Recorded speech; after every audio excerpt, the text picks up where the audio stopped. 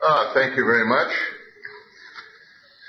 Of course, I'm getting a little notorious for my argument that Shakespeare was not really the guy we're told he was, who was probably really called Shakespeare, Stratford-on-Avon, England, but rather the Earl of Oxford, the 17th Earl of Oxford, Edward de Vere.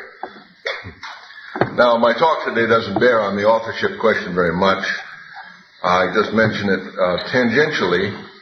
I'm finishing a book this weekend, I hope, called Outing Shakespeare, in which I argue not only that Oxford was the real author, but that part of the reason Edward de Vere, couldn't acknowledge his authorship was that he was in love with another man, the Earl of Southampton, to whom several of the works are dedicated.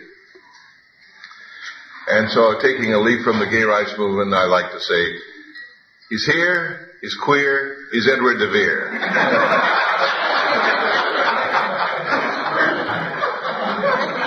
Just so you know. Excuse me. Well,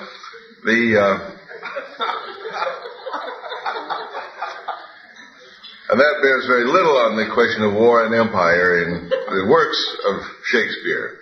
So I'm using Shakespeare the way we use Mark Twain. You know, when we say Mark Twain, we mean Clemens, and when I say Shakespeare, I mean Edward de Vere or whoever. And I'm certain it's de Vere, but I'll save that for another day. One of the striking things about the works of Shakespeare is, of course, their real, I hate the word nowadays, diversity. It used to be a good word. But he seems to cover everything, and he seems to be hard to pin down.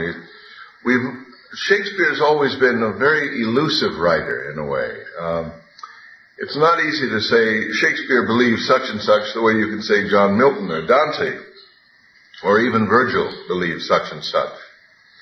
There's a quality about Shakespeare that, well, it's a kind of Catholicity. It's called his universality quite often. I think that's stretching a point. He's vast, but he's not universal. And I think one of the things my book will achieve, if it succeeds, is to show Shakespeare as an individual. Now, there's another author whose work is usually published in these two volumes, called Harold Goddard, who I think is the greatest of Shakespeare critics. It doesn't deal at all with the Shakespeare authorship question. It deals solely with the plays. And he has, I think, come closest of any orthodox Shakespeare critic to getting the essence of Shakespeare's particular outlook on life, and making Shakespeare an individual again instead of just this towering, vague genius in the clouds. One of the remarkable things about Shakespeare is it's found in the play Troilus and Cressida. It's set in the Trojan War, of course. The Trojan War was the one war that every educated man would know of. An educated Elizabethan would know more about the Trojan War than he would about English history. Because the one secular book, that every educated man knew for sure was Virgil's Aeneid. And in Book 2, the fall of Troy is recounted. Of course, there were many other books. It was the central myth of the classical world. And an education in those days was a classical education. Well, Shakespeare took that great theme in Troilus and Cressida and wrote maybe the most debunking account ever of the Trojan War. It does not glorify the war in any way. In fact, the spokesman if Shakespeare has a spokesman in that play, it may be the vile character Thersites, who says, wars and lechery, still wars and lechery. That's all it is to him. So this extremely, not only unromantic, but anti-romantic view of the Trojan War seems to be Shakespeare's. On the other hand, the one Shakespeare play that at least a generation ago, most people were likely to have encountered, if only through the movies, is Henry V. And Henry V is always, almost always, treated as a glorification of war, specifically of Henry's invasion of France, culminating in the Battle of Agincourt. Here, Goddard, I think, is extremely profound and searching and original and restores Shakespeare's real intentions. He was dealing with a national hero, Henry V, who in the popular mind, I suppose, looks like Laurence Olivier in the role. Maybe somewhat like Kenneth Branagh now. How many of you, by the way, have seen the Olivier version of Henry V? How many have seen Branagh's version more recently? Okay, good.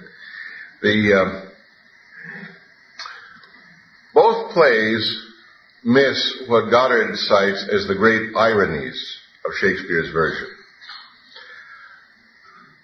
Olivier's version was intended as a kind of morale booster and propaganda film during World War II. The poor beleaguered English, as they're shown in that film, are supposed to be like the poor beleaguered English of World War II. There's a slight difference that the movie overlooks, which is that the poor beleaguered English are in somebody else's country.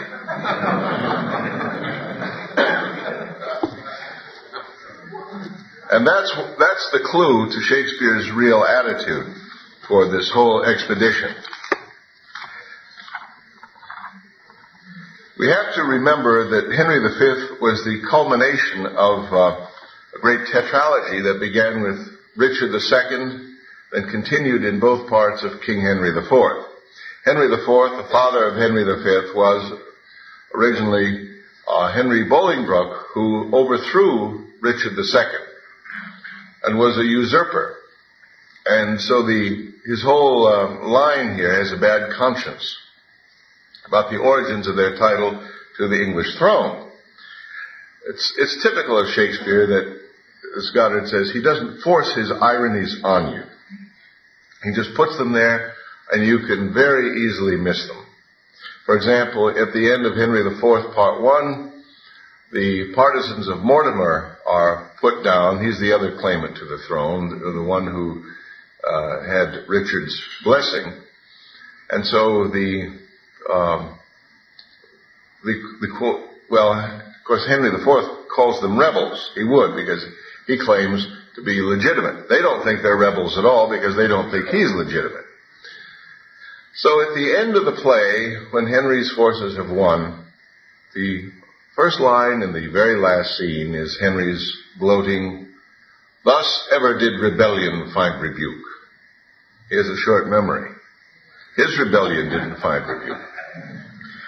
Well, that's how it goes. In Henry IV, Part 2, then, as he's dying, having suppressed yet another uprising, he urges his son, who's shortly to be Henry V, to busy giddy minds with foreign quarrels. Advice that shrewd statesmen have used ever since, and a line I hope doesn't occur to Bill Clinton in the near future.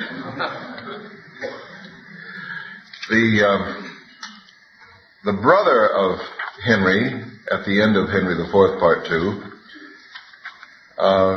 says that, yes, "I will lay odds that ere this year expire, we bear our civil swords and native fire as far as France. I heard a bird so sing, whose music to my thinking pleased the king." So the play ends with this hint that there will be a sequel in France, which the epilogue confirms. Okay, now we come to Henry V. The play opens, of course, with this famous chorus, which the chorus, who's one man, comes out and apologizes to us for the inadequacy of what we're about to see on this poor wooden stage. Now, he's saying we can't really reproduce the glory of Agincourt on this lousy stage here, but please indulge us with your imaginations. "Oh, for a muse of fire that would ascend the brightest heaven of invention a kingdom for a stage, princes to act, and monarchs to behold the swelling scene. Then should the warlike Harry, like himself, assume the port of Mars, and at his heels, leashed in like hounds, should famine, sword, and fire crouch for employment. But pardon, gentles all, the flat, unraised spirits that have dared on this unworthy scaffold to bring forth so great an object. Well, it's interesting. Famine, sword, and fire are to be Henry's greyhounds. The play begins actually with the two prelates, the Bishop of Ely and the Archbishop of Canterbury, worrying that the king is about to tax them.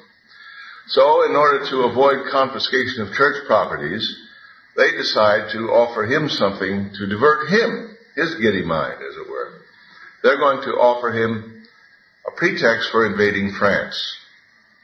They know this is on his mind, and they cook up a claim to the throne of France for Henry. Now, on the surface, the play celebrates Henry, but if you look closer, as Goddard points out, you find it's not doing that in any unambiguous way at all. There's a lot of irony waiting here to be noticed. When the Archbishop comes to court, Henry greets him and asks him to justify this claim of his, if he can, under the French Salic law, which forbids any woman from succeeding to the throne. That affects the genealogy in a very complicated way, and he thinks can justify his claim. My learned lord, we pray you to proceed, says Henry, and justly and religiously unfold why the law Salic that they have in France, or should not bar us in our claim. And God forbid, my dear and faithful lord, that you should fashion, rest, or bow your reading, or nicely charge your understanding soul with opening titles miscreate, whose right sorts not in native colors with the truth. For God doth know how many now in health shall drop their blood in approbation of what your reverence shall incite us to. Therefore take heed how you impawn our person, how you awake our sleeping sword of war. We charge you in the name of God, take heed. For never two such kingdoms did contend without much fall of blood, whose guiltless drops are every one a woe, a sore complaint against him whose wrongs give edge unto the swords that make such waste and brief mortality. Under this conjuration, speak, my lord, for we will hear, note, and believe in heart that what you speak is in your conscience washed as pure as sin with baptism. The Archbishop of Canterbury then proceeds to deliver what is by all odds the most boring speech in Shakespeare. He goes through all the technicalities of Salic law and reviews the history of the succession of France. And after this tremendously involved explanation, concludes, so that as clear as is the summer sun, you are entitled to be King of France, in short. Well, the line always gets a laugh. Sometimes they try not to make it laughable, but it's meant to be laughable. These ironies were not lost on Shakespeare. He wrote this play. So, he has a pretty good sense of audience reaction. Well, Henry's claim, then, has some kind of pretext here. It's extremely technical. It's interesting to note that his claim to France, shaky as it is not much shakier than his claim to the throne of England, which is pretty obviously shaky. And he himself knows this and admits it later on in the play, as we'll see. But at any rate, of course, our concern isn't here with his claim to the title. It's the pretext for war. And he keeps appealing to God all the time. Henry keeps saying, now are we well resolved, and by God's help, and yours, the noble sinews of our power, France being ours, will bend it to our awe, or break it all to pieces. And so on. And then comes in the French ambassador. Now, Henry has already decided to go to war. And you may recall the scene that follows next. the French ambassador comes in with a gift of tennis balls to make fun of Henry's wild youth. And he's a little unsure whether Henry is going to, shoot the messenger, as it were, if he tells him his mission. And so he asks him, is it okay if I present this gift to you? You won't be angry? And Henry says, we are no tyrant, but a Christian king, unto whose grace our passion is a subject, as is our wretches fettered in our prisons. Therefore, with frank and with uncurbed plainness, tell us the Dauphin's mind. They open it up. He says, what treasure, uncle? His uncle, the Earl of Exeter, says, tennis balls, my liege. Henry does one of the great slow burns in drama. We are glad the Dauphin is so pleasant with us. His present and your pains we thank you for. When we have matched our rackets to these balls, we will in France, by God's grace, play a set, shall strike his father's crown into the hazard. Tell him he hath made a match with such a wrangler that all the courts of France will be disturbed with chases.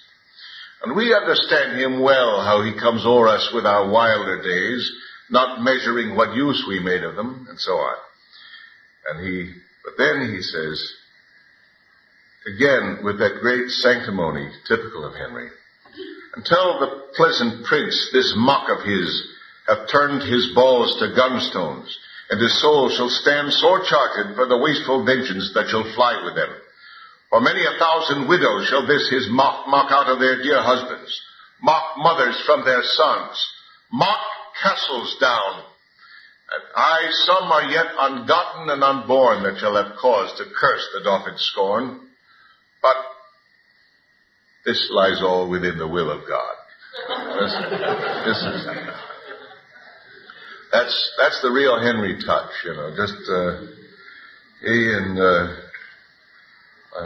he'd make a good U.S. president.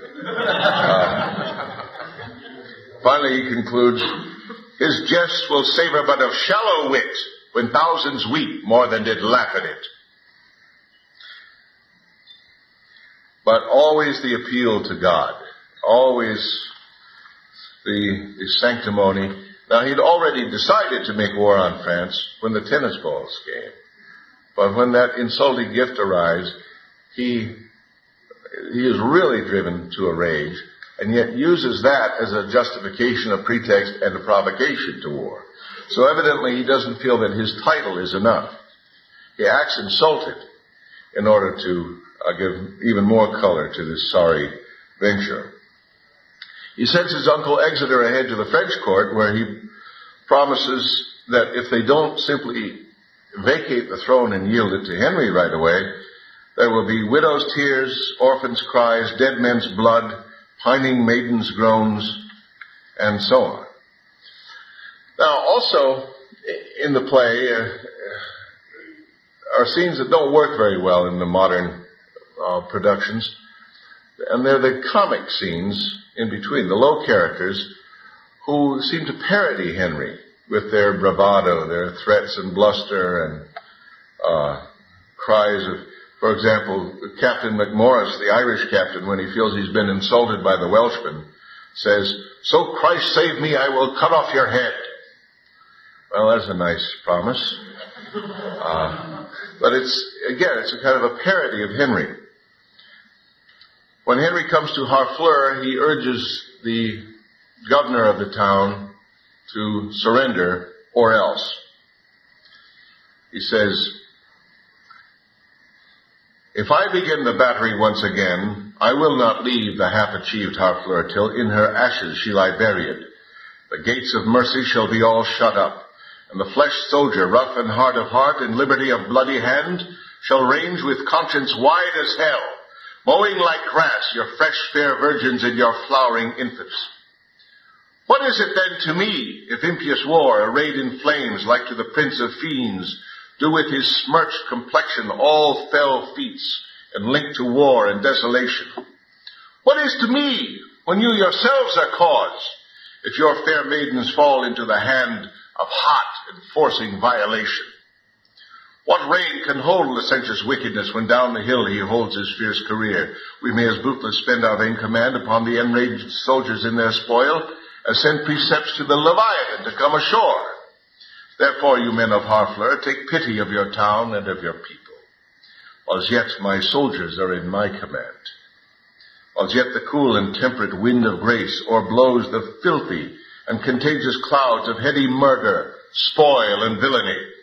If not, why in a moment look to see the blind and bloody soldier with foul hand defile the locks of your shrill shrieking daughters, your fathers taken by the silver beards and their most reverend heads dashed to the walls, your naked infants spitted upon pikes, whilst the mad mothers with their howls confused to break the clouds as did the wives of Jewry at Herod's bloody hunting slaughtermen.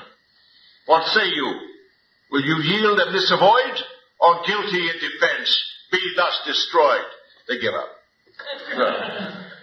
Right away. So, this is what the chorus of the play calls the mirror of all Christian kings. And Goddard, I think, rightly, suspects Shakespeare of having his audience on a little. There's the famous scene around the fire where Henry appears to his soldiers in disguise and tells them that war is God's beetle. War is his vengeance. So that so he takes a very optimistic view of war, that war simply punishes the wicked who deserve it, the ones who have it coming. It's not the king's fault. He's always wriggling out of responsibility. Then at the end of that scene, he has the soliloquy in which he laments that everyone always blames the king for everything. My kings have it rough. He's the son of a man who gave us the line, uneasy lies the head that wears a crown. Well, he's certainly his father's son, upon the king. Let us our lives, our souls, our debts, our careful wives, our children, and our sins lay on the king. We must bear all, O hard condition, twin-born with greatness, subject to the breath of every fool, whose sense no more can feel but his own wringing. What infinite heart's ease must kings neglect that private men enjoy? He's just been talking to the private men. They're scared stiff. They're terrified. The slave, a member of the country's peace, enjoys it, but in gross brain little knows what watch the king keeps to maintain the peace, whose hours the peasant best advantages. Now, how can anyone miss the clear irony here? He's saying the slave enjoys the peace which the king works so hard to maintain. He's saying this in France, where he's just brought these guys on the most absurd pretexts to support his claim to the throne of France. He then prays, O God of battles, steel my soldiers' hearts. Possess them not with fear. And at the end of that prayer, he promises that he'll build chantries where priests will perpetually pray for the soul of Richard, whom his father has deposed. So there again we see Shakespeare is well aware of how shaky this is. Well, this is Shakespeare's treatment of this great national hero of England, Henry V. He concludes the play on this note. Thus far with rough and all unable pen, this is the chorus speaking, not necessarily the author, our bending author hath pursued the story, in little room confining mighty men, mangling by starts the full course of their glory. Small time, but in that small most greatly lived the Star of England. Fortune made his sword, by which the world's best garden he achieved, and of it left his son, imperial lord. Henry VI, an infant bands crowned king of France and England, did this king succeed, whose state so many had the managing that they lost France and made his England bleed, which oft our stage hath shown, which is a reference to the Henry VI plays in which Shakespeare has already shown the chaos that ensued in England after Henry's conquest. First wars in France, then civil war at home, This was the upshot of this imperial venture of Henry V.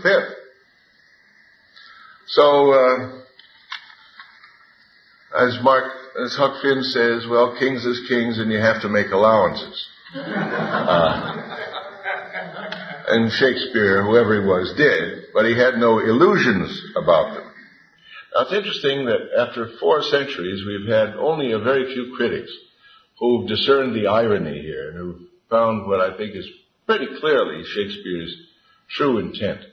Now, you couldn't just have a play showing Henry V as a lousy king, as a bloody usurper and murderer and everything. About the only way you could speak the truth about Henry V in that day is the way Shakespeare manages to do it. By showing Henry superficially as this glorious conqueror, and there are a lot of great stirring speeches, of course. But, and the chorus tells you the sort of popular view of Henry, but that is not the author's view. He has to be very subtle about it, and he is, but it's all there. So much so that when they make these movies, they have to soften these things.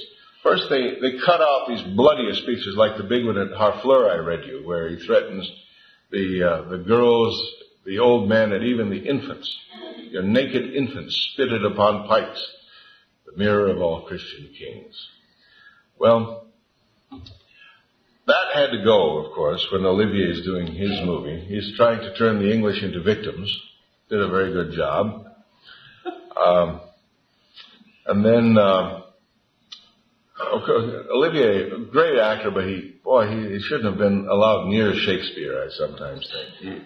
He always missed the point of a play one way or another. Did you ever see his Hamlet? How many have seen his Hamlet? Yeah, he sticks all that Freudian stuff in. Hamlet's always smooching with his mother while the king is talking Shakespeare. You know, I like to say it was a real now movie then, and it's a real then movie now. It's precisely the things they put in to make it seem up to date that date it fastest. Shakespeare goes on. There's something so kind of eternal about him. Also, they added great heroics in the Olivier version. You saw Henry in battle. Shakespeare never shows Henry fighting. He tells you how heroic the expedition is, but he never fights, never lifts a sword. He only orders the prisoners' throats cut. That kind of thing. Kenneth Branagh did something even Olivier hadn't done. There's a scene in which Bardolph, one of Henry's old friends from his wild youth, is caught robbing a church, and Henry orders him hanged as an example, so that the French people won't be too alarmed. You know, he has to keep his forces in some kind of discipline. So they hang Bardolph, his old friend, at his command. And in the Branagh movie, Henry is just weeping, tears streaming down his face as he watches his old friend hung up. There's nothing whatever in the text to suggest that Henry is in any way sorry. It's a completely cold-blooded act. And, anyway, there's a lot more to support this interpretation, but I think this is enough to make it clear that Shakespeare is not buying this heroic view of war and conquest that the English generally bought, and I'm afraid still do. Shakespeare became a great imperial propaganda tool, but only because his point in this play in particular could be misrepresented so easily. In fact, that his point could be missed so easily. I think you could even view Antony and Cleopatra as a kind of epilogue to Henry V in a way.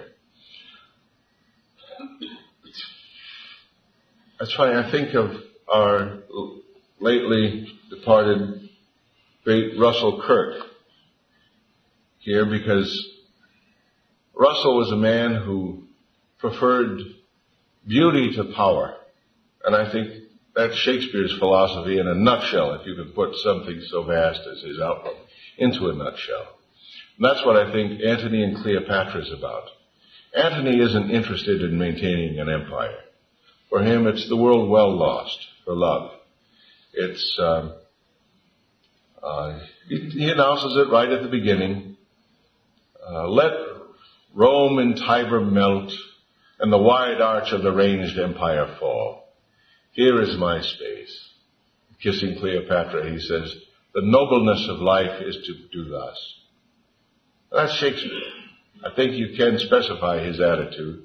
I think he hated violence and war, saw them as sometimes necessary, but rarely justified in the way that the way they're executed in this world. And again, I can only recommend to you this wonderful study by Harold Goddard, which I think takes us closer to the heart of Shakespeare than any other critic has. So, thank you very much. And if you have any questions, I'll be glad to try to answer.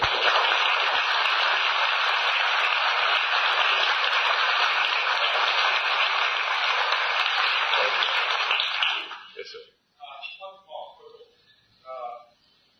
Are you aware that Gary Taylor, the editor of the Oxford edition, has responded to Goddard with regard to Shakespeare's intention? Taylor's argument is that the play was performed as a triumphal as it was in the very beginning. Now, that's not an indication of Shakespeare's intention as well. So it could be Shakespeare himself that most likely used and corrected, as people say. Well, the original production. We don't know, first of all, we don't know anything about the original productions because we have only a few, recorded entries for performances of any Shakespeare play and very, very few descriptions of the. He's a very erratic scholar. In his book, Reinventing Shakespeare, he does make one point I think is terrific, and that is that Shakespeare became this propaganda tool for the British Empire, and in fact, we owe to that some of his exaltation. I think he deserves to be exalted as he is. I think he's the greatest writer in the world with, a couple of, except maybe for Homer, Virgil, or Dante. I don't know who else there is in his league. But he wasn't a big deal in England for a long time, nearly 2 centuries. And in fact, it wasn't until 1740 that any Shakespeare play was translated into another European language. Shakespeare was a pretty local phenomenon for a long time. And anyway, I know there are those who take a different view, knowing Goddard's view, but I still think Goddard gives the fullest interpretation I've seen. You also owe the most famous play, Right? also a celebration of the communal and shared heroism of the man. Also a celebration of a kind of democratic spirit amongst the men. I might give you their opinion. But there's not a trace of irony. Well, I think there is, even in that speech. He says, and gentlemen in England now abed shall think themselves... this is... he today that sheds his blood with me shall be my brother. Be he ne'er so vile, this day shall gentle his condition. That is, anyone who sheds his blood with Henry today will be a gentleman, no matter how vile his condition, that is, how lowly his status. I'll elevate him to the status of gentleman. He doesn't do it. There again, another broken campaign promise.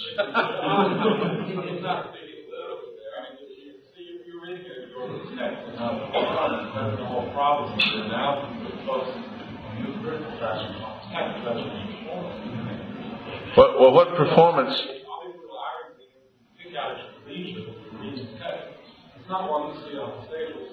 Well, Goddard agrees with that. Goddard would agree with that. Look, he says, Shakespeare gives you both. He gives you the whole experience of it. And the ironies are in there. It's not that the irony is everything. The irony, though, is the underside of it. This is what you find last. He says you should enjoy it at that level first. No. This is not to say you should be sitting there in the theater trying to penetrate, to the deepest meanings. You can't in the theater. And I don't think these plays were written solely for the theater, as witness the fact that most of the mature plays, the later plays, have never worked as well in the theater as the early and middle plays.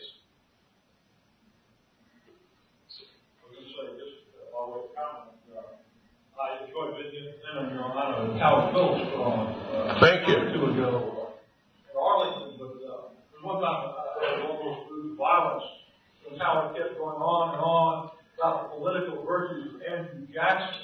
Then turned around and quoted the St. Crispin's Day speech before he ever let you speak. But it did occur to me there's a certain parallel there to see virtue where none exists.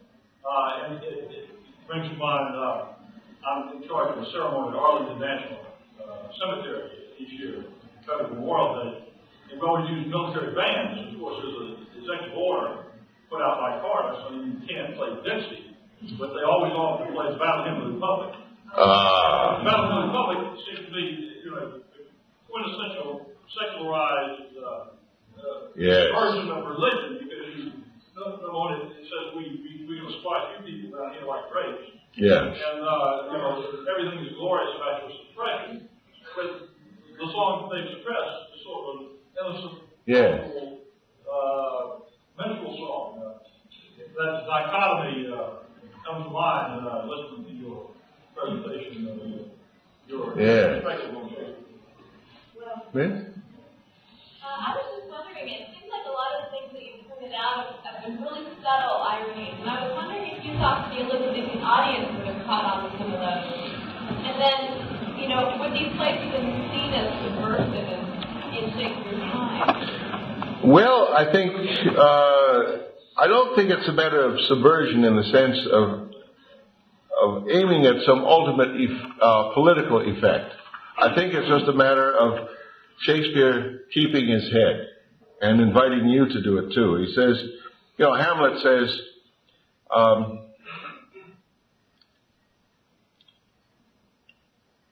that, the purpose of drama is to hold the mirror up to nature, to show virtue her own feature, scorn her own image, and the very age and body of the time use form and pressure.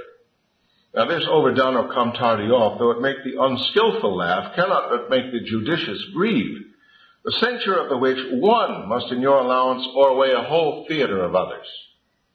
So it's a very aristocratic view of the theatre. And you aim at that ideal audience, you say, not just at the approval of the mob. So I think he puts the subtleties there. For one thing, I don't think he was merely a commercial playwright. I do think that he was a man who didn't have to make a living at this and could afford to put his whole heart into it, because he wasn't just beating deadlines and making a buck. Tom? I think that the young lady deserves a more candid answer. I mean, what if Shakespeare were perceived as writing a pan of Henry V? We know what happens under those circumstances in Elizabeth's England. You go to jail, you can get your nose slit off, you will find yourself either rotting in jail if you're lucky or put to death. Now, Elizabethan England is not a place where you can treat the royal mythology lightly. That's true. That's a good point. And secondly, I wonder, all these terrible things the English do to the French, wouldn't that be cause for exultation in the Elizabethan audience? That's the right, give it to them. Oh, yeah. Yeah. And it strikes me that most of the ironies there would not have been perceived as ironies in the Well, it depends who was perceiving, though. That's not us. He didn't write for us. He wrote for a middle-class audience in London. He wrote for us. But they were Christians. Yes, but they believed in the God of battles. We no longer may believe that. But certainly in Shakespeare's time, they certainly believed.